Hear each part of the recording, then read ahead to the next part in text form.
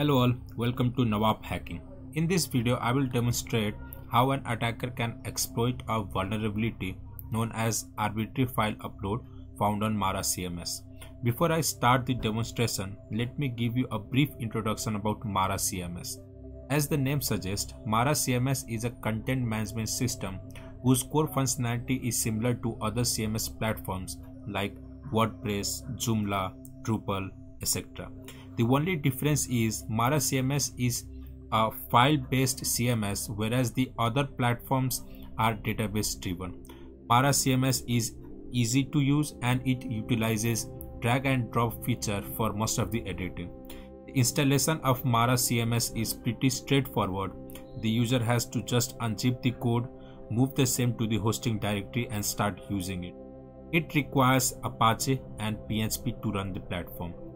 I have already done the setup of the vulnerable version of Mara CMS on Docker Hub, and the link to the image is given in the description. If you are interested to play around with the tool, you can pull the image and run the same locally. Moving forward to the vulnerability, the issue is found on Mara CMS version 7.5. In order to exploit the same, we need the credentials either for admin or manager. The vulnerability arises because the CMS platform neither checks for the file extension nor for the content of the file and allows any file to be uploaded. Being said that, let's start with the demonstration. The application is currently running locally on Docker Hub, which can be accessed from the browser. In the exploitation phase, the first thing that we need to do is to enumerate the version and check whether the Mara CMS version is the one that we are trying to exploit. For that, there can be various ways, but to my knowledge, we can check that via changes.txt. Quickly, let me show you how exactly that can be done. So currently, I have opened Mara CMS here, and if I go for changes.txt, I can see that the version is 7.5. Now also to exploit that, we need the default credentials. The default credentials can be found on the test page, which can be accessed from here. Now the administrator can be genius by removing this particular page, but for now the default credentials when the Mara CMS is set up initially, the username is admin and the password is change.me. The tool suggests the administrator who has set up this platform to change the password, but if the administrator are lazy enough to change the password, it makes the attacker's life easier. Just in case the credentials are changed, the attacker has to find a way to get those by any preferable way. Once the attacker is logged in, it is easy to exploit. Now we log in into the platform using the default credentials. For that, I will click on login and you will see similar to this. In case you don't have this particular feature, you can directly go to the URL and give _login. As soon as you give, the particular prompt will come, and to log in I will type change, and I've logged in into the platform. Also, as it was suggested, I've clicked on OK, so that it allows me to change the password. But in this demonstration, the administrator was lazy and didn't change it. Now I'll go to the home page, and this is how the home page looks like. The vulnerability lies in the file section, where when we click on new, it lands onto a different tab where I can upload the file in it.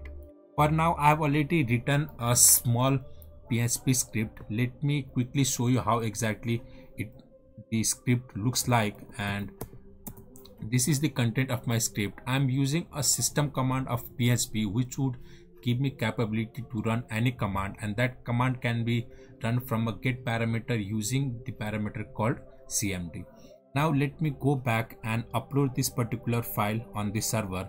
I go and click on shell.php, open, and this is the path where we can upload. By default, it is uploaded into the img directory. For now, I'm not going to give any upload path and click on start upload. As it says, the destination is set on IMG. Let me go back to the Docker Hub and show you if it is uploaded or not. And if I click ls, I can see that this shell is uploaded. Let me access that by going to a different tab into the IMG directory. I can see that the shell is uploaded. I'm executing it. If there was no directory listing, you can directly type the file name with the image directory and go with executing the shell. Here I'm doing cmd equals to ls, and I can see that I am able to list the files on the present working directory. Also I can do it using who am I. Now the command who am I, yeah, and the command that I'm using is for Linux, as I know that the platform is based on the Linux operating system. I'm using the Linux command, but if it is based on Windows or some other operating system, similarly you can use those commands as well. For now, what I'm trying to do is I will get a reverse shell on this particular system. For that, I've also written the reverse shell, and I have all is present on my system. What I'm going to do is I'm going back, go to file, new, and here I'm going to upload the shell, and this time I'm going to upload on the Apache directory itself. For that I'm giving / and click start upload. Let me show you if it is uploaded successfully or not. This is the Docker Hub instance. If I go back, click ls, I can see that the reverse shell is uploaded. Now to get a reverse shell, I'm going to set up a netcat listener on my system on port 1234, and from the browser I'm going to access the same on the Apache directory, that is reverse.shell and reverse.hp, and once I click enter, I go back to my netcat listener. I can see that I have gained a shell, and if I type who am I, is www data, and the host name is CVE-2020-25042, which is the CVE ID for this particular vulnerability. And this is the way we can gain access to the system, and it completes the demonstration of this issue. Thank you for watching this video.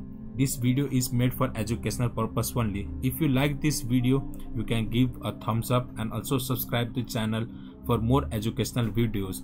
In case you have any suggestions or queries, kindly post it into a comment section so that I can act on it. And finally, bye bye.